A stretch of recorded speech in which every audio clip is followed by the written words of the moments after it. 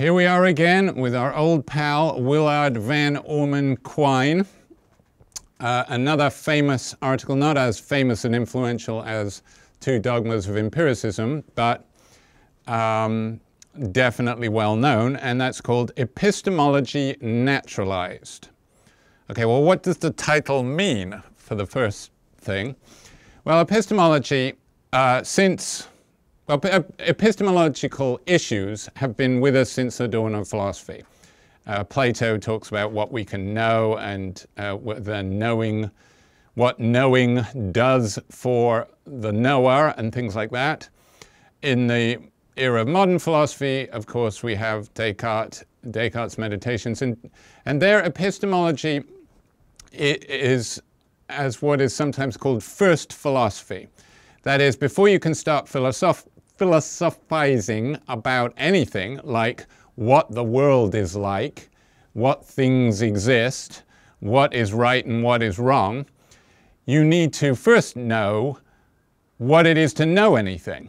And then, once you establish that, you have some criterion to judge whether or not we can claim to know things about the external world, things about ethics, things like that. So you've got to settle our standards of knowing first. And they give you guidelines that that affect the way that you reason in all other areas of philosophy. So epistemology in that sense is what you handle first, and that's evident in the way Descartes structures the Meditations, where he talks about what we can know right up front. Quine is a big fan of science, and in fact, Quine doesn't make a clear distinction between epistemology and the rest of philosophy, or between philosophy and science. He just talks in terms of our theory of the world. And our theory of the world includes all of science and philosophy, and there's no clear boundaries between them. So this very much prevents us sort of placing philosophy above science and saying, whoa, science, you can't make claims to know something because you're not meeting our strict philosophical standards, so therefore your scientific results fall short, or something like that. That would be the sort of old-fashioned way of looking at epistemology, as sort of above science and providing standards that science must meet. Once you naturalize epistemology, you say epistemology is part of science and can use the scientific method. Now, this would be quite radical, because then you could, how is it that you're supposed to judge the standards that you use? How is it that you're supposed to, that you can judge whether or not the products of science are things that we can actually know, or that are in some sense theory-laden or whatever? Well, as is usual with a Quine article, it's very dense, and it's written in a way that seems to require us having a huge amount of background information. Quine's articles tend to read as if they're for an audience of buddies that he's already in the middle of conversations with. So it's hard to make sense of it, which is why as the reading, I gave a version of Epistemology Naturalized that has sort of a commentary on it, and chunks cut out. So let's talk about some of his assumptions. The first and major assumption that he makes clear is something that he calls the Quine-Duhem thesis. This is, he talks about in Two Dogmas of Empiricism. I don't think he calls it that there. He starts calling it, maybe in Word and Object, which is his book that comes out in 1960. And it's a little arrogant.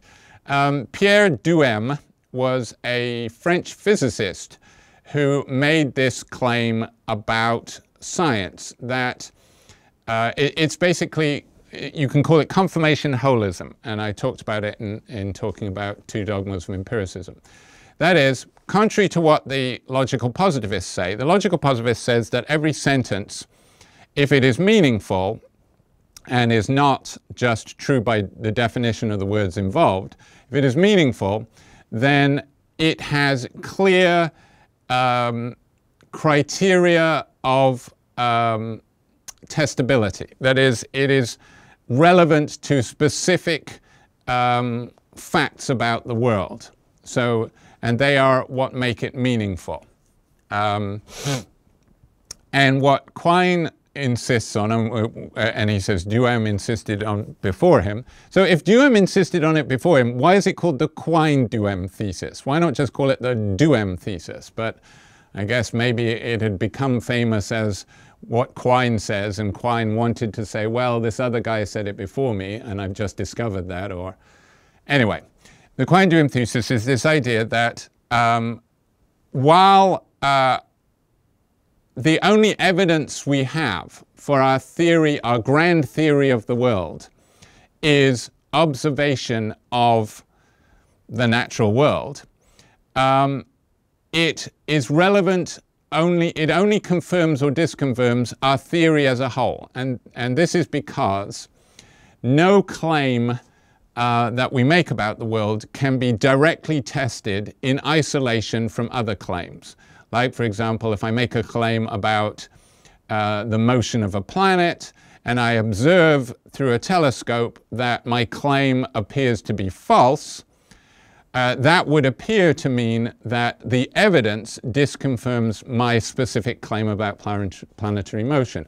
But of course it doesn't, because I could say, no, no, no, my claim about planetary motion is correct.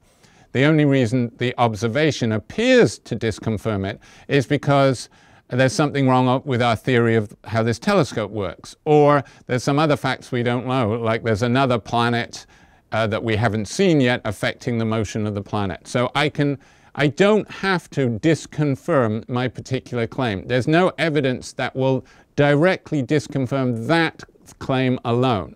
It's always, and this is Quine's big contribution, it's actually up to us to pick which claim we want to disconfirm.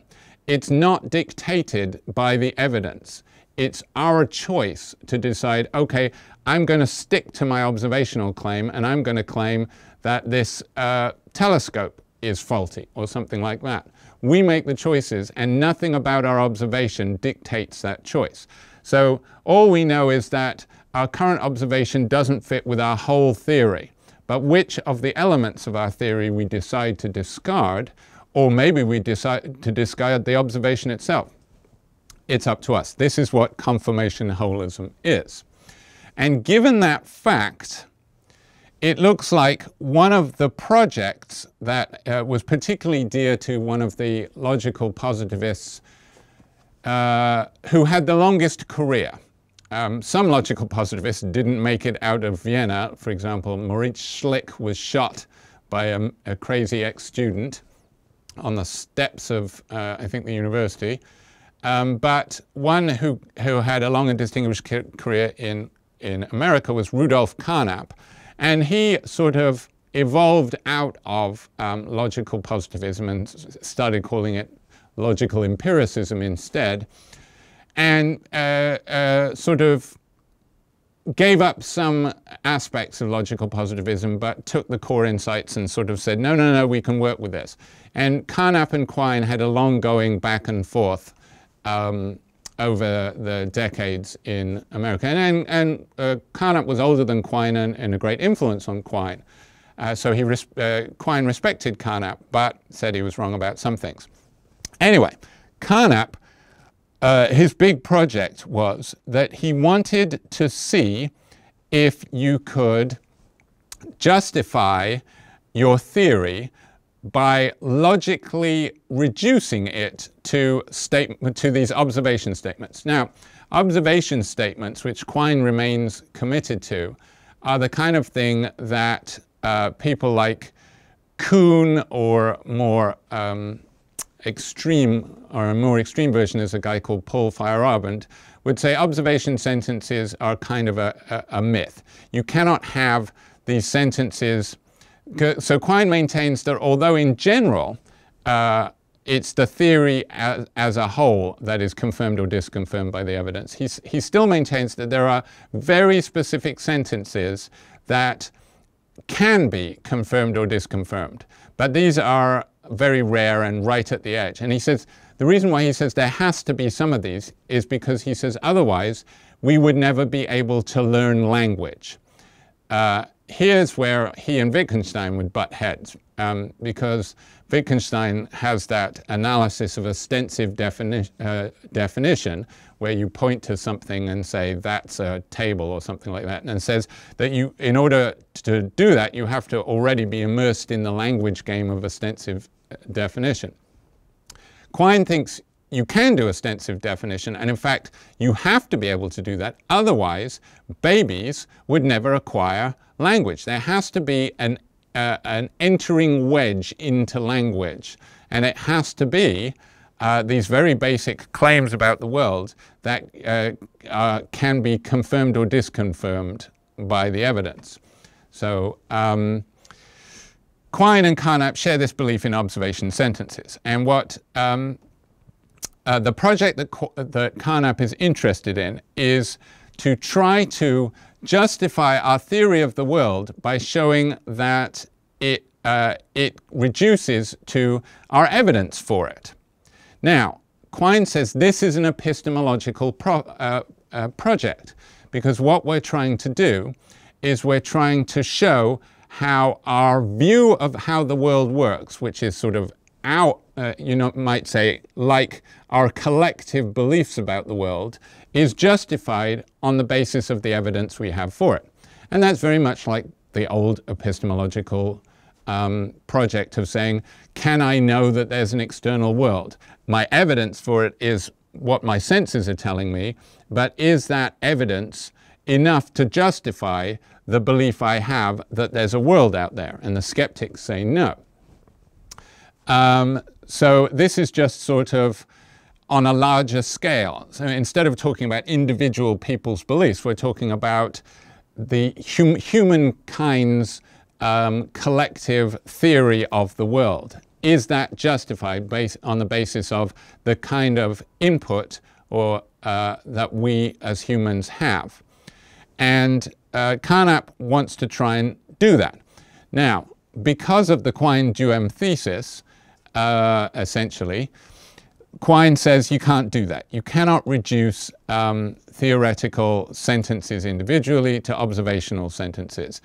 And consequently, you can have, and this is the indeterminacy of translation, another one of Quine's key and controversial theses, you can have inconsistent theories of the world that are equally confirmed by the evidence, and there is no way to decide between them. So we have to give up on this. But epistemology, if there is such a thing as epistemology, its job is to explain the relationship between our theory of the world and the observational evidence. Well, the logical positivist thought it could be done this way. It can't. This kind of project is like, in the beginning of his article, he compares it with what Frege and Russell were trying to do with math. They were trying to say, well, we have math, how can we justify our mathematical beliefs? Well, if we could reduce them to the claims of logic, which is more basic and elementary and self-evidently true, then that would in some sense justify math. Well, we couldn't. That's one of the things that, for example, Gödel's incompleteness shows that this project won't work. And Quine is saying a similar thing. We can't do the reduction of theory into observational sentences. Where does that leave epistemology? Well, Quine says the only other option is to naturalize epistemology. That is, to treat epistemology as instead a study of what humans do in fact do. Because humans, as a matter of fact, are constantly producing theories of the world on the basis of our sensory stimulus. Quine calls a late work of his From Stimulus to Science, which is, he talks about us as sort of like bags of nerve endings, and he says our nerve endings are stimulated. That's the input.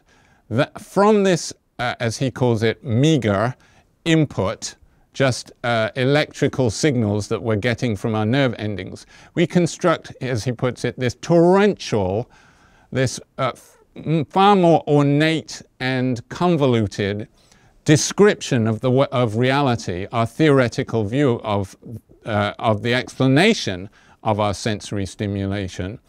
And epistemology's job now, according to Quine, given that it can't be reduced to in this way, is to just say, well, how do humans do that? How do humans produce this huge theoretical output on the basis of sensory input? So on a very basic example would be, how is it that we see in 3D, given that our input is 2D, that we're just getting stimulation that it doesn't really have a dimension, it's just electrical impulses reaching our brain, and as far as we know, they're not caused by 3D objects, and yet we see the world in 3D. Why is it that we see the world in 3D? How are we constructing 3D pictures of the world from 2D input? That's an epistemological issue. How do we do it? And so, for example, a naturalized epistemologist would be interested in something called Mars theory of vision, which is a scientific study of how this works. And that's the kind of thing that epistemologists should be interested in. They shouldn't be interested in this crusty old philosophical business of, you know, the kind of thing that Gettier wrote on, you know, what are the conditions for knowing that P? No, you should get into the science, because science is all we have to go on. So if knowledge is a natural phenomenon that can be studied, our knowledge is our picture of the world. So here, of course, classical epistemologists would say, well, we can't call it knowledge yet, because we don't know if it meets the standards of knowledge.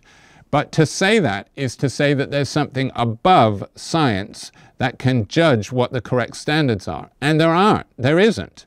There's only science. All we have to go on is science. Quine is very fond of quoting another logical positivist called Otto Neurath, who has an image of a ship. And he says, we're on this ship, and we're building the ship at the same time we're on it. We're building the ship that we're floating on. And that's our relationship to science. That is, we're using science at the same time we're thinking about science. But you can't get off the ship of science to look down on it and say, oh, we're doing it right. The only standards by which to judge science are science, where science here is taken broadly to include all of our theory of the world, which includes philosophy. But the method, science, like natural science, is the most successful and therefore preferable methodology, because, as the positivist pointed out, science was was advancing at a massively accelerated rate in the early 20th century with Einstein and quantum mechanics and all of that stuff. So clearly science's methodology is the one that we should be using. Okay, so knowledge is a natural phenomenon. It resolves the issue of epistemological priority. What's this? Well, he says a fairly recent dispute in epistemology that he says now goes by the board was brought up by the Gestalt psychologists. And Gestalt psychologists say we don't actually perceive in the way that classic philosophers like Descartes and Locke, and in particular Locke, Berkeley and Hume say. They say we are directly aware of sense data first, like patches of red and patches of blue, and then Locke in particular paints this picture. We take these tiny little Lego building blocks and then we construct them together to form objects. So an object is constructed in our mind from all of these tiny little individual, very basic sense data. And the Gestalt psychologist says that's not true. We just directly see the world in 3D. We don't see the world in 2D and then infer a 3D world. We directly perceive in 3D. That's what we're ever conscious of. We're never conscious of the sensory stimulations that are sort of cause, you might say, our 3D picture of the world. We're never conscious of those. What we're conscious of immediately is a 3D picture of the world. We see the world in color in 3D, and that's what we're conscious of. So that's our first, that should have epistemological priority over the unconscious stuff that causes it. And Quine says, well, once we see knowledge as a natural phenomenon, epistemological priority is resolved by what should come first, the conscious or the unconscious. And he says it's obviously the unconscious because if you're viewing things in a naturalistic way, you look to the causal origin, and the causal origin of our 3D picture of the world is the sensory stimulation. So that comes first. And he suggests at the end of the article, possible projects for naturalized epistemology is to look at, do humans have a certain limited number of epistemological building blocks? And he draws the analogy with phonemes in linguistics. In linguistics, there's this idea of phonemes that there's a finite number of audible sounds that can be the basis of words. And if languages share the same set, then humans, we know something about languages of which humans are capable of speaking. You can't have more phonetic distinctions than we're capable of perceiving. And maybe there are, there's sort of, humans have a limited resolution, you might say, a limited pixel density in our perception of the world. That will be something worth finding out, and that would tell us something about what we can know. Or another suggestion is evolutionary epistemology. Why do we see the world in color? For example, I imagine this is an example. We have color in the center of our eye retinas and black and white rods, color sensing cones and black and white sensing rods on the periphery of our vision. Now the black and white ones are much more sensitive to minute changes in light, which is why in your peripheral vision you can detect motion much better. And the evolutionary suggestion for this is good if you're being hunted if you're a prey animal, as we are. This will enable you to detect the movement of tigers or wolves off to the side, and you will immediately see them. You will be much harder to sneak up on. But of course, these features of our eyes, while they serve an evolutionary purpose, dictate how we view the world. So evolutionary epistemology would say the way we view the world is a product of forces that enabled us to survive. Now, epistemology in general, or certainly before this suggestion, was deemed to be normative. That is, epistemology, this is why it was first philosophy. This is why Descartes starts with epistemology, because he says we've got to produce standards to judge our knowledge claims in other spheres. When we start making metaphysical or ethical claims, we judge them by the standards that epistemology has given us. So epistemology provides us with norms, standards to judge knowledge in other spheres. Can naturalized epistemology do that? Or is it just a descriptive enterprise?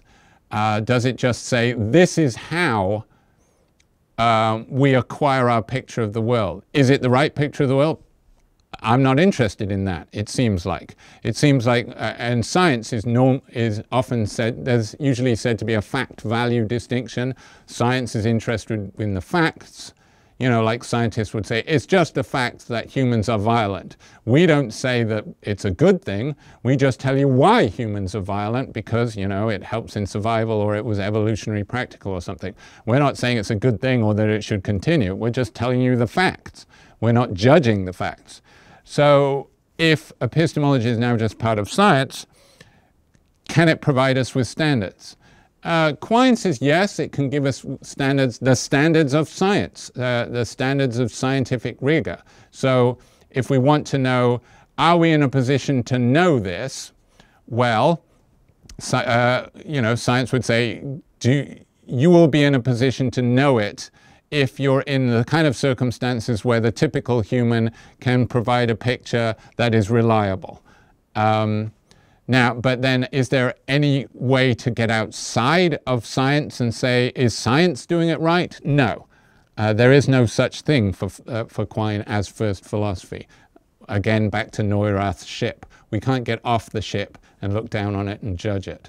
So although Quine says it does provide us with norms, they're the norms of science and we can't judge those. Although Quine says yes, other people, the critics, would say no.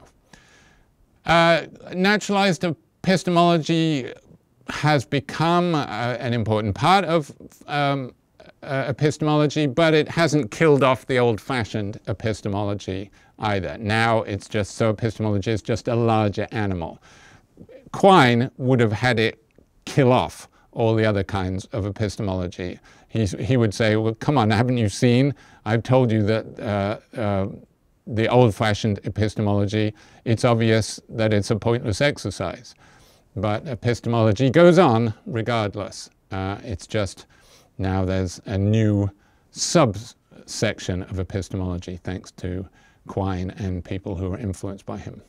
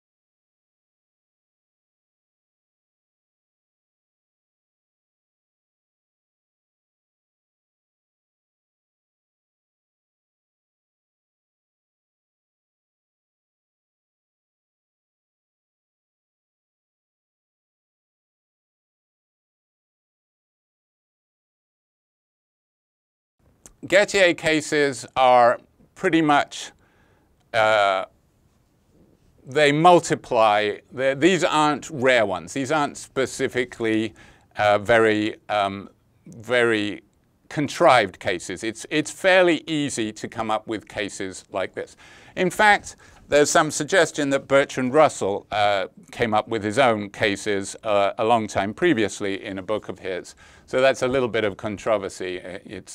It's not necessarily clear that Gettier was the first person to publish on this, but certainly he did a good job of presenting the cases. And they have led to a sort of sea change in epistemology, in this kind of epistemology.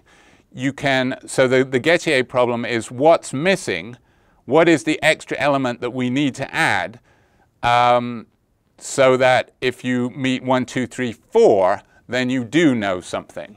That's the debate. Or there is some suggestion that this is okay and that we can fix this and respond to Gettier cases. But certainly, Gettier presented a challenge that epistemologists then had to meet, which is why this article, short as it is so famous.